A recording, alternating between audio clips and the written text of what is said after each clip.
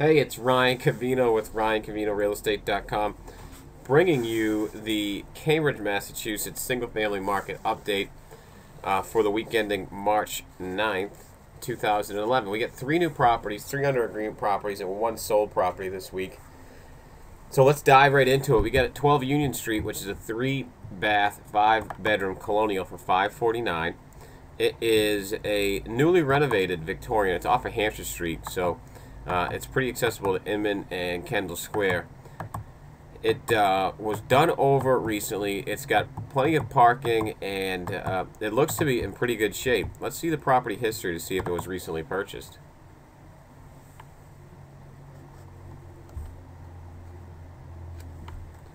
Looks like somebody might have bought it for $413 in 2006 when it was a multifamily, and then converted it to a single family and fixed it up. So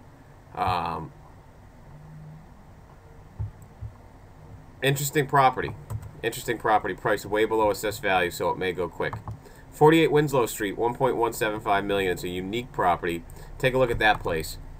Very custom, very trendy, lots of light, lots of space, 2,400 square feet, 4 bedrooms, 2 full baths, 2 half baths. Top of the line stuff right there. Really cool. It does have an estimated condo fee, so maybe there is another unit associated with it.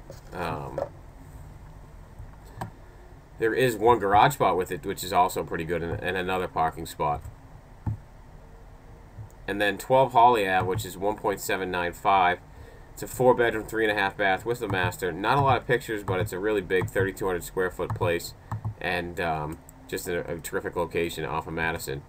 What went under agreement was 41 Cottage Street, which is in the Cambridge Port section of Cambridge. It was on for 17 days.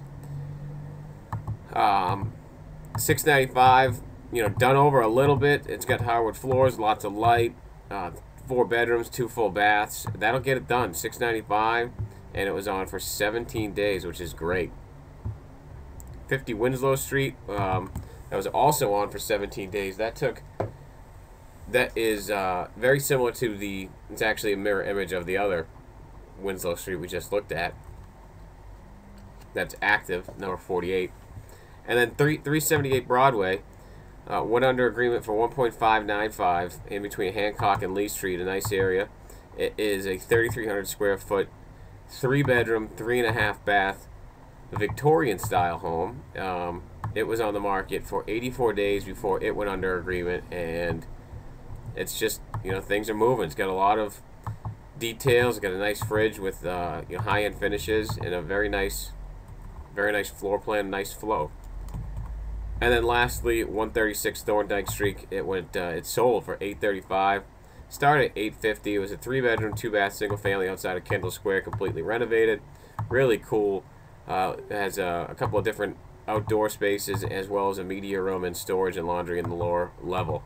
So that took roughly 101 days. Started at $879. What was a terrific